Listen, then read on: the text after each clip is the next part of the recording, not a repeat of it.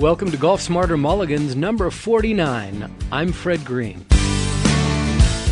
We only have 2 more Mulligan episodes left with Tony Manzoni, and this is part 2 of episode 595 that is our third segment covering the topic of taking your game to the next level one club at a time. We started with last week's Mulligans episode, and part 2 was also just released as Golf Smarter number 734. So you got that here? We had 2 full episodes that we've broken up into 3 about taking your game to the next level one club at a time with our buddy Tony. I hope that makes sense. Now, Tony's book, The Law is Fundamental, One Simple Move, Better Golf Forever, is available on Amazon to read both as a paperback or in Kindle format. But if you prefer to watch this video of the same title, I'm happy to share the private link to watch it online. Just send me your request by clicking on the Hey Fred button at golfsmarter.com or email to golfsmarterpodcast@gmail.com. Golf Smarter Mulligans is brought to you by twoguyswithgolfballs.com. This is it. The golf ball deal that you will regret if you miss it. Premium used golf balls that are closer to brand new than anything you'll ever find on the golf course. I promise. So before time runs out, April 1, 2020, just spend more than $49 at twoguyswithgolfballs.com, use Golf Smarter at checkout, and receive 20% discount on your entire purchase. We will be playing golf again this year. It's going to happen, so get the balls out of the way now. Email your friends. Scream about it from the 18th green if you get to play. Post it on your social media, but the clock is ticking louder and louder. Spend $49 at twoguyswithgolfballs.com, use Golf Smarter at checkout, and save 20% on your entire purchase. And remember, if you're buying Pro V1s, you're going to pay half price for those than you would usually pay. It's an amazing deal, only at twoguyswithgolfballs.com. Now let's pick up right where we left off of Golf Smarter 734 for part 3 of 3 on taking your game to the next level one club at a time with Tony Manzoni. I was playing yesterday with some guys, and one of them drove the green with a flag in the back and left himself about a 12-foot putt for eagle. He had more pressure on him than the rest of us did because we were, putting for par or bogey, and he was putting. That all the pressure was on him, not the 3-putt. Well, but see, there you go. It's a 12-foot putt, right? It hasn't changed. It's a 12-foot putt, but it's how we deal with it. If it's a 12-foot putt for a triple bogey, his chances are probably better to make it than if it's a 12-foot putt for an eagle. And yet it's still a 12-foot putt. But again, it becomes, there's a value associated with it, and that's where we get into trouble in this game. If you could, but we have emotions, and that it's easy for me to say that, but we have emotions, and we have pride, and we have ego, and we have all these things that we have to deal with. So. But there is no such thing as pressure. That's a manifestation of our mind where we perceive things that are things. This is more valuable than that. I want to be able to tell everybody I eagle this hole, and so this becomes more difficult than a 12-foot putt is. But who knows that button? If I knew how to press that button, we wouldn't be talking. I'd be in the Caribbean in a big ship or something. Yeah. I mean, that's the constant dilemma that we all face as players. But I mean, the reality of it, there is no such thing as pressure. It's just perception. Well, I would think that a 12-foot putt for eagle for an amateur, the guy's in his head going, I got to make this putt. I have to make this. I have to make this putt. Well, he's doomed, right? But on the professional level, a 12-foot putt for eagle to win, it's a different. I mean, you're saying he's not going, I have to make this putt. I have to make this putt.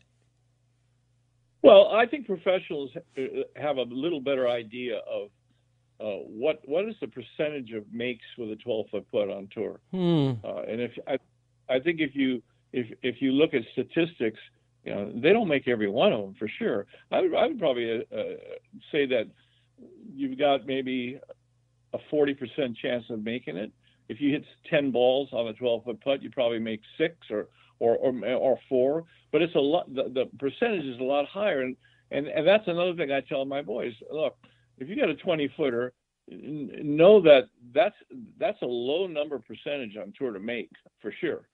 So relax a little bit. Put a good roll on it, and if you don't 3-putt it, if you roll it up there close, or you sometimes make it, bravo. But if you don't make it and you get it up by the hole, good job. And tapping the putt, go to the next hole. You've got to be realistic about putts. I mean, I've had boys on my team that miss a 50-footer, and you know they'll lip it out and they'll go crazy. I said, "What are you insane? Do you think you're going to make a 50-footer every time?" You know, but when you get that close, I mean, like when it lips out from 50 feet, of course you're going to like, oh, I wish that would have gone in. But you should laugh. Holy mackerel, almost made that thing. See, it's the way you look at it. You know, Jordan Spieth, I mean, he's like a wizard. I've never seen anybody make long putts as many times as he does, and when he misses, but you can't fall apart at the seams. It's something that's unrealistic. I mean, you just can't. And I think the better players handle it differently. They'll smile to themselves with a little wry smile. God, I almost made that. But they're not beating themselves up because they missed it. And I mean, you just have to be a lunatic to think that. But young people, especially young people, they think that everything is makeable, and when you miss, it's a disappointment. Well, not always, you know. If you've got a 30 or 40 footer and you roll it up there a couple of feet from the hole, good job, and tap it in and go to the next hole. But again, I think that the unqualified player, the high handicap player, or the mid handicap player, or even the scratch player, we have a different view of things than the guy that's on the tour playing. You know, I think that when you talk about young people today and getting upset about missing 50-foot putts, you probably don't play golf video games, do you, Tony? Because they make those all the time. No, I don't. I try to stay away from that stuff. Me too. Because I have kind of personality that's all I'd be doing. I want to get into the long irons. You talked about the 7-iron and the different shots that you can have with a 7-iron. I know for me, one of the shots that I like to practice a lot, I'm about 145 with my 7-iron, and the fact that you said 180 just blows my mind. But so I'm about 145. But I also know that where I play, how often I play, where I play, there's a lot of trees. And so a shot that I have to have in my bag is to be able to punch it back out to the fairway and keep it under the branches. And so for me, I can do a 70-yard or 100-yard shot with my 7-iron, just letting it roll out, just, you know, punching it out. So that is definitely one of the shots that I practice. So let's talk about long irons and other things you can do other than just hit, you know, being on the driving range and hit ball after ball after ball. How far, how straight can I hit it? What other things can I do to take my game to the next level? Well, when it comes to a club more than a 6-iron, when it comes to 5, 4, 3, 2, possibly 1, the first thing I say is take those clubs and throw them in the garbage and go get yourself some rescue clubs that have the same numbers, because it's a different world. Getting a 3-iron, 2-iron up in the air high enough to where when it comes down on the green it's going to stay is really difficult. It takes a lot of strength, and it's a much harder club to hit than if you get a 3 rescue or a 2 rescue or whatever. Those kinds of shots are. It's hard to have a lot of shots with a long iron, but you can do a little bit more with a rescue club. Because of the width of the bottom of the club, you can get it out of higher grass. You can't do that with a hoselled club like a 2-iron or 3-iron. There's no way. But that's why the pros in the past, when they got the ball in heavy rough, they had to use their 4-wood or 5-wood. But now that these rescue clubs are just unbelievable. But there's not much you can do with those kind of shots, those 200-yard shots or 180-yard shots, depending on how far you hit a ball. But for me, I hit my 3 rescue about 200 yards, sometimes 210, but that number 2 is what I'm selecting, because I always leave a little bit for error. But there's not much you can do with them. Hopefully you don't have too many of those shots per round, really, because it would make a long day. Yes, it would.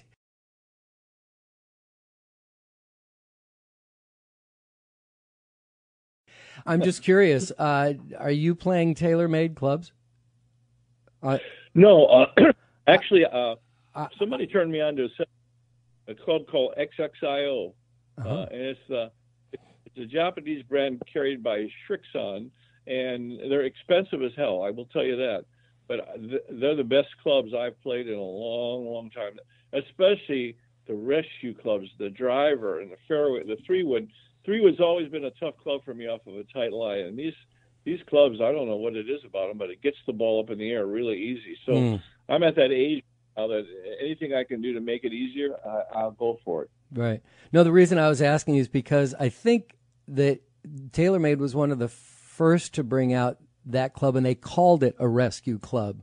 I think that's a brand name, Rescue, but they're actually referred to as hybrids. Is that what a hybrid is? Yeah, they're hybrid or utility, like my XXIOs. This is U4, U5. Everybody has their way, but I like rescue because that really describes it to me. If I had to pull out a 4-iron today, I would need to be rescued. Believe me. Yeah, it's amazing how it cuts through long grass like butter on those clubs. It really makes a huge difference. They put the CG on the golf club, the center of gravity on the golf club, on these new clubs. It just gets that ball up in the air really easy. And that's what you fight as you get older. You get slower and you get weaker. So the shots that you could get up in the air, like Nicklaus, they said that Nicklaus could hit a 1-iron the height of an 8-iron. Wow! What a huge advantage that is. But it takes tremendous strength to do that. Right.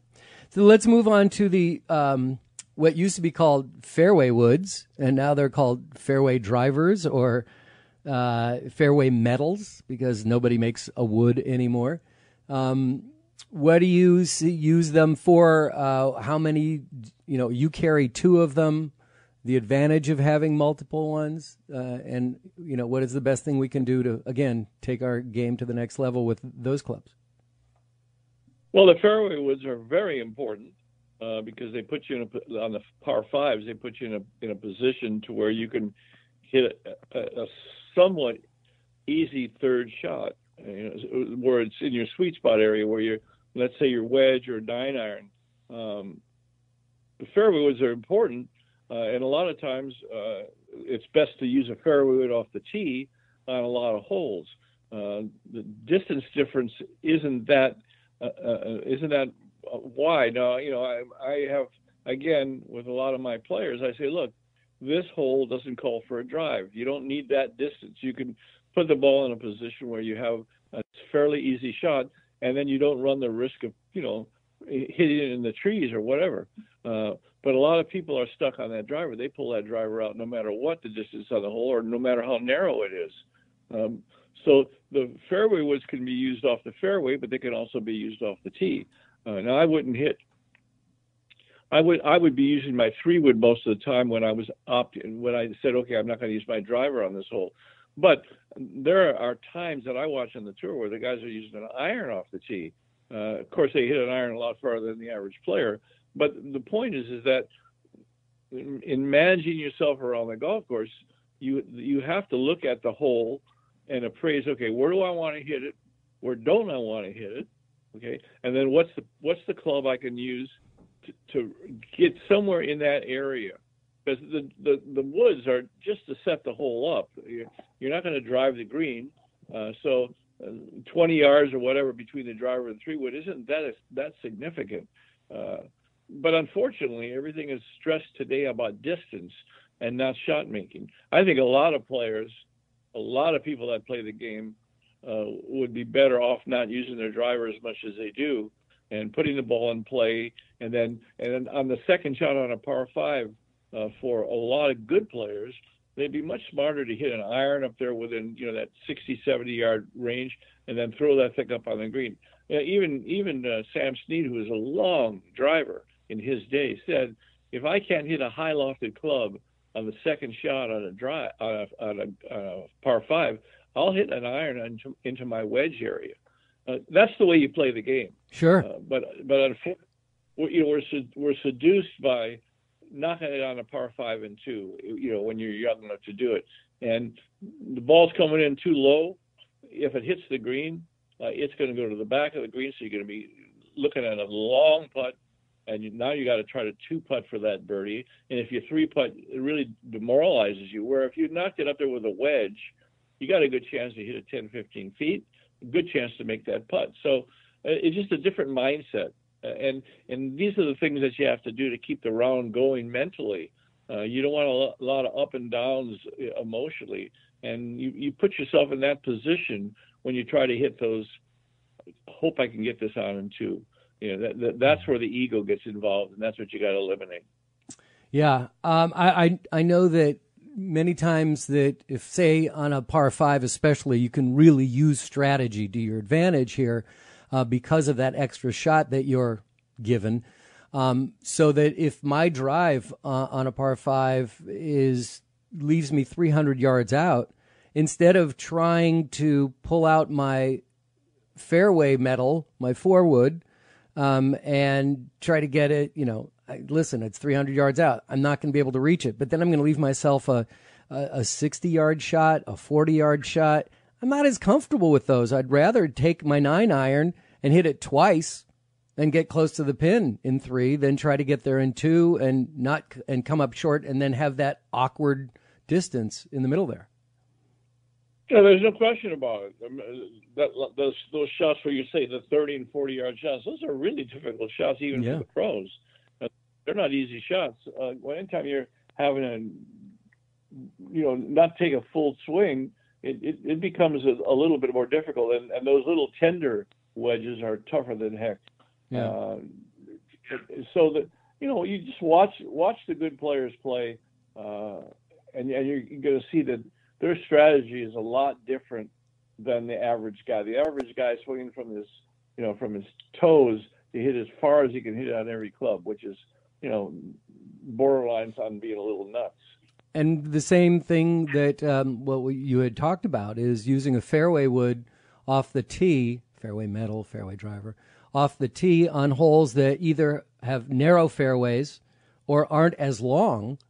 Again, I don't want to get too close and make it a difficult second shot. I want to be in the range of what I think is a good shot for me, like 110, 125-yard shot.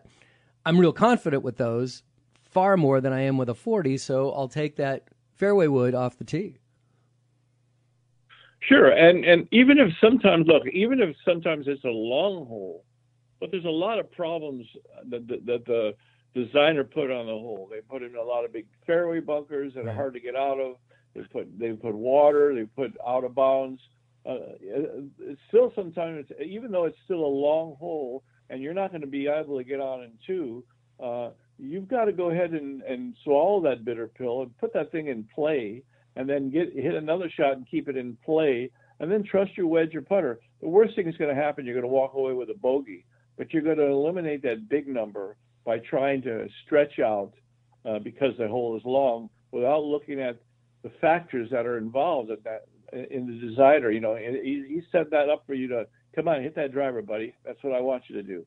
It's like a sucker pin. Right. You have to use your head when you play. Right. You know what we call that, Tony? What's that? Golf smarter. Yeah, golf smarter. That's exactly right.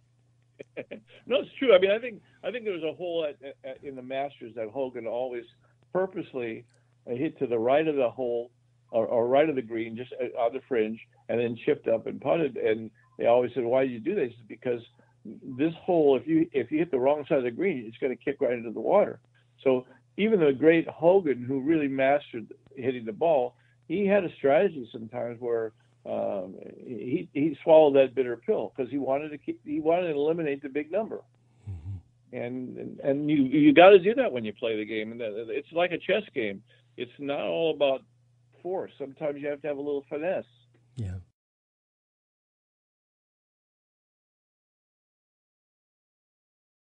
Let's wrap it up with the driver, and I'll start with that one. I have I don't like to just walk onto a golf course and tee off. I really need, in my mind, my mental preparation. I need an hour to hit balls, to practice short game, a bunch of shots in the short game, very few shots with a driver, very few shots with my long, my fairway metal. But I'll spend a lot more time on short game stuff when I'm warming up. But when I do take out the driver, instead of taking full swings with it, I'll try to swing so easy that I only hit it 100 yards or 150, but try to, at a specific target, right at it. And that allows me to get a rhythm going and put the ball, a short distance and feel more confident about taking a big swing after that. What would you advise on driver for, again, for your warm-up session or your practice session that's going to help your game keep the ball in the fairway? So critical with the driver. Well, the old saying, I want to swing fast but not hard, with the driver. The driver is a wonderful club, and used properly, it's a great tool. But it can be your worst enemy if you're thinking about distance. Lee Trevino once was talking about playing with Nicklaus and how far Nicklaus hit it compared to everybody else. And he says, so when I played with Nicklaus, I would try to hit the ball 230 yards off the tee. And when I did that, I hit it about 270. He said, but when I tried to hit it 270, I hit it 230. Mm-hmm. And, that's just such great wisdom, because that's so much the truth. How many times have we got up on a par 5 and it's a long one, so we're going to give it that extra, and we throw it from the top and we get a little steep with it, and we pop it straight up in the air like a wedge, or we hit it way right or way left. There's a speed that you have to get used to with the driver, and a lot of it has to do with defocusing on the ball, defocusing on any thought of hitting, and swinging from point A to point B in a rhythm that you can keep your balance. And if you do that with the driver, you're going to keep the ball in play most of the time. But most people, you watch them, and they'll swing the driver a lot harder than they do any club in their bag. That's the problem with the driver, because, again, the emphasis is always on distance instead of direction and placement. To me, the driver is the placement. It sets the hole up for the next shot. It's not, I'm going to hit it into infinity, because no one does that. And then you see Rory McIlroy or some of these guys that hit it, pretty close to 400 yards. And, we can't wait to get to the tee to do that. Well, no. You're not in their category, and never will be. You have to play the game based on your game and not anybody else's. And I highly recommend for anyone listening there, find a speed that you can finish perfectly and hold your follow-through position where you're in balance. That's the speed you should swing the driver. And the better you get, and you can make it go a little faster, but still be unbalanced. But if you're falling all over the place, you're swinging too hard. Phenomenal tip. That is such a fabulous piece of advice. Oh, my God, I'm so happy with that. Thank you. That's great. Okay. I got to end here with a quick anecdote about my round yesterday. I was playing with these 3 guys that are actually around the same age as my younger son. And one of them, my son wrestled in high school for 4 years. And one of the guys that I was playing with wrestled against my son's team. And so he knew him. And so because I knew that the kid wrestled, it allowed me to, communicate with him in a better level. But what I noticed in the first 4 holes, he had absolutely no hip turn on his swing. And his address position was pretty much kind of slouchy shoulders, stand straight up. So he really wasn't in a ready position, and he wasn't doing anything. And he couldn't get the ball off the ground. He was rolling it. He was duffing it. He was missing it left and right. So I do not give advice, swing advice on a golf course. I don't do that. And sometimes if I have an observation that might help on a mental part or a strategic part, I'll do that. But I'll stay away from swing mechanics, especially during a round. But I said to the guy, when I found out that he wrestled, I said, where do you get all your power when you wrestle? And he said, in your hips. And I went, uh-huh. And he kind of looked at me and I said, you don't turn your hips when you're hitting the golf ball.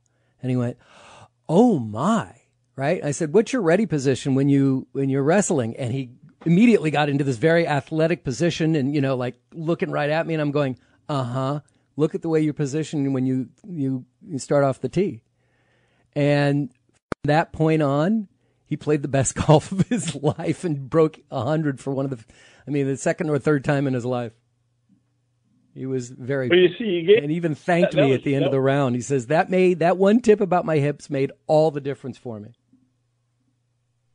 Well, so you did something there that good teachers are able to do. You got him to relate to something that he does, so that he could.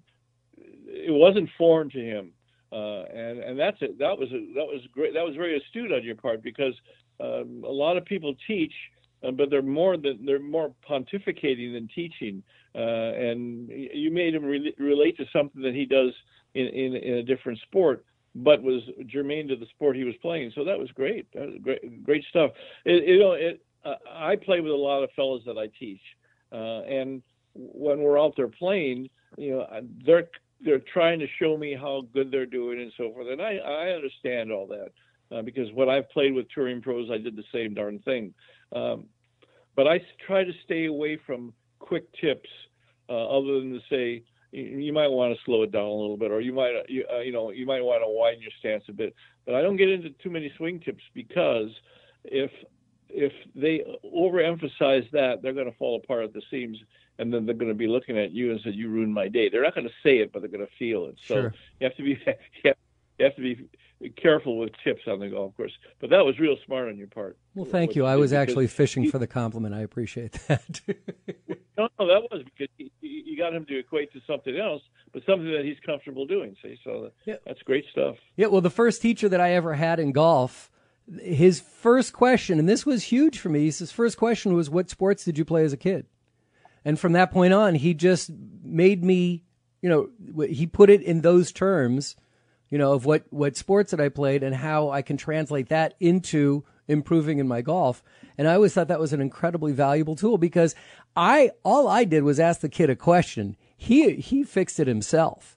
Once he realized what it meant in relation to his golf game, I didn't do a thing. I just made an observation to him. Yeah. Well, I'll just tell you a real quick story. One time I was inside the pro shop. I was watching the guy on the range, and he pulled up this beautiful set of Callaway clubs, beautiful bag. I mean, he had invested a lot in product. He gets up there, and I'm watching him, and a pretty strong-looking guy, and he was slicing everything. I mean, just sad. And I kept watching him, so I thought, I can't handle it anymore. So I went out and I said, let me ask you something. Have you ever played baseball? He said, yeah, I was a really good baseball player. I says, just take out a club and imagine that you're hitting a low pitch. How would you hit a low pitch? And he swung with a kind of a baseball action, released his hands, released the club head. And I said, yeah, that's pretty good. I said, now why don't you treat that golf ball like it's a low pitch? Just go ahead and take a good baseball cut at it. And of course, he hit a ball out there with a little bit of a draw. And he looked at me like God had spoken to him. So he hit it. Little by little by little, you could see he was swinging the club in a motion that he was familiar with.